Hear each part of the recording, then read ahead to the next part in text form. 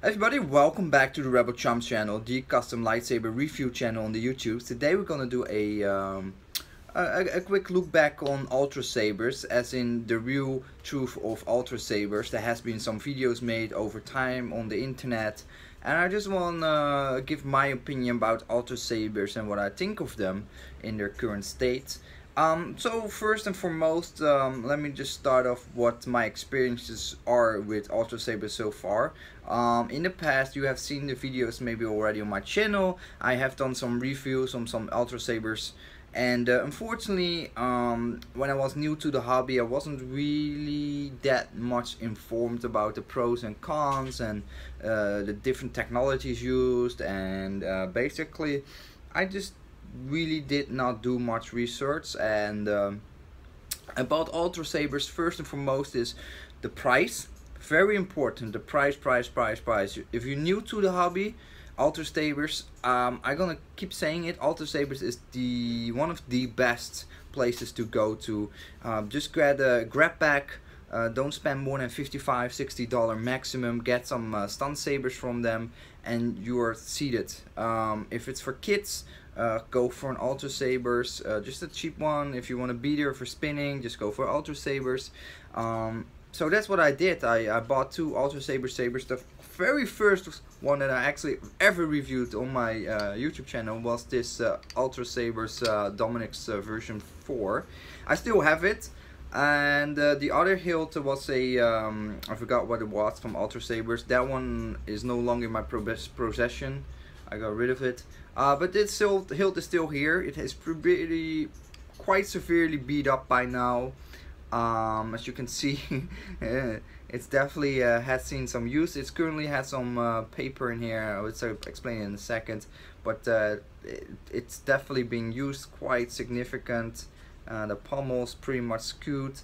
The reason for that being that I've been using this saber a lot for spinning without without electronics inside. Again, getting a hilt like this for $30 or less and then use it for spinning even without electronics is ideal, because it's a very comfortable hilt. It's very economic, and there are not much options out there to just get an empty hilt for $25 to $50 empty and have this kind of quality. It's sturdy. It's really sturdy. It's a very solid piece, thick alloy. It's heavy. It's definitely durable.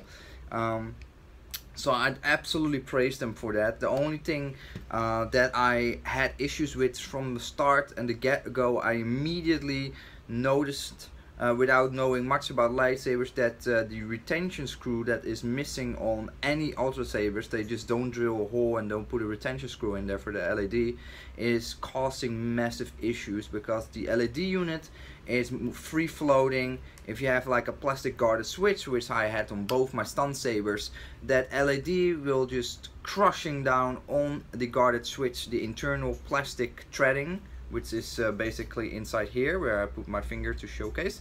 The blade will, for example, fall on the tip. It will have a vertical impact. It pushes the blade down. It pushes the LED unit down on the guarded switch, and that's why often the guarded switch will break and you have that piece of plastic falling off and your guarded switch doesn't work anymore. So if you're wondering why that is, that's because there's no LED retention screw holding the LED unit in place. And I still don't understand why Ultrasabers still don't offer that as an added feature, because everything that Ultrasabers offers on their on their website is an add-on. So you can have a sound vented pommel, you can have a different switch, you can have different internals. Everything is add-on. Everything can be done and choose separately, which is also a good thing.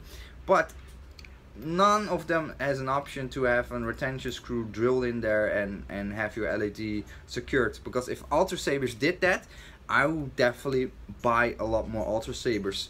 And that's also the main reason why you don't see me doing a lot of Ultrasabers reviews. It's just simply because it doesn't have an LED unit retention screw, and I don't have the means and the tools to do it myself. I live in Hong Kong. I live in a very small house. As you can see, there is no space for me to actually have all that stuff in there. So I buy my hilts ready to use, and that's why a lot of times I go to saber forts. And it also comes down to another thing, is aesthetics. I think a lot of the Ultrasabers designs, that's for me personally, are too bland. They have, for example, they have the outer features of a very cool lightsaber, but beyond that it's just not much going on. They're very typical, bland and empty. And even with the high-end hilts, it's the same to me. For example, the Graflex or the I forgot, the Vader saber, or a lot of those sabers. They have the contours, they have the outer layers going on.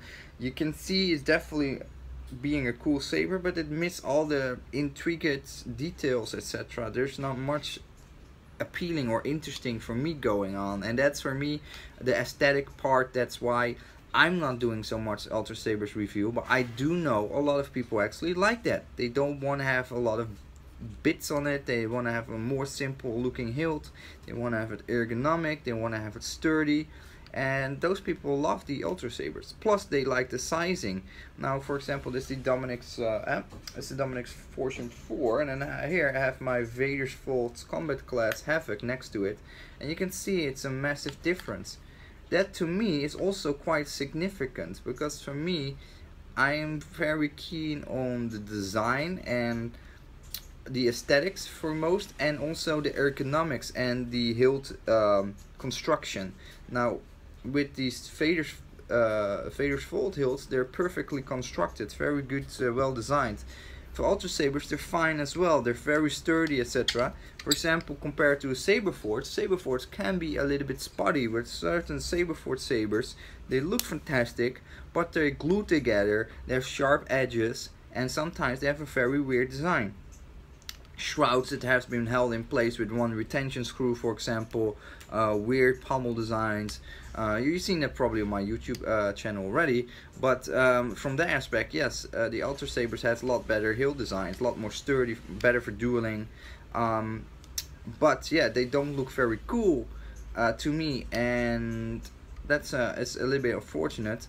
Now, of course, there's a lot of benefits on Ultrasabers as well. They can deliver very fast. They can deliver within 2-3 days, and you have your lightsaber after doing a payment, which is uncanny with any sabersmith out there. You get it super fast, and that's for a lot of people very important, because they, for example, need some sabers fast for an event or whatnot, and Ultrasabers can deliver that. Plus, their website is very intuitive to actually buy stuff from them. Few things that I do recommend for Ultrasabers, or don't recommend as well, is don't go for the more expensive options. Don't go beyond $200 US for an Ultrasabers, because that is defeating the purpose of having an Ultrasabers, and I don't think their higher end stuff is worth it. Beyond $200, it's up to you, of course. It's your wallet and it's your choice, but I personally think the Emerald driver and the all their soundboards they have with the AA battery and the battery holder basically glued on, it's such a weak design. It's so easy broken. It's the materials used are very thin, brittle plastics, and a lot of people say, oh, I have no issues with it and blah blah blah blah, and that's fine. If you don't have issues with it, oh, then maybe I got a lot of bad streaks, but I do quite a bit of heavy spinning, and as you can see, it doesn't always translate very well. The saber falls a lot, so that's also have to say something about my skill sets as spinning. But the other hand, I wish they did a better design, because their hilt designs are quite big, so they should have a lot bigger inner chassis that's really snug fit and then doesn't rattle and move around. They could do a lot better. They're making a lot of business. They're making a lot of money. Emery from Ultrasabers, he makes a shit ton of money, and he could do more to improve his products to the next level, because I've been talking to him 2 years ago about the retention screws, and he said, yeah, it's a good idea. Same for the chassis. Just get a cheap ass chassis, or you know, Ultrasabers is a mass produced brand anyway, so you can mass produce a nice chassis, and then the cost to produce them should be a lot lower, because you're gonna poop out like a few hundred sabers per week, at least for your thousands probably.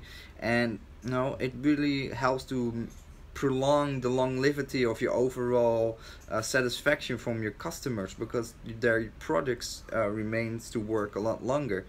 That being said, a lot of people also say they don't have any issues, so maybe it's just me, but in general I think Ultrasabers definitely has their place, and they definitely offer some very unique options. For example, the grab bags, very good idea. You pay $55 and you get a saber with an LED and battery and latching switch included, and you get a color. You don't know what you're gonna get. It's a surprise. It's exciting. It's like a Kinder Surprise egg. You don't know what's inside, and that's that buys into that fact that you want to keep buying stuff, and maybe you get a high-end saber one time and maybe not, but that's the appeal to it.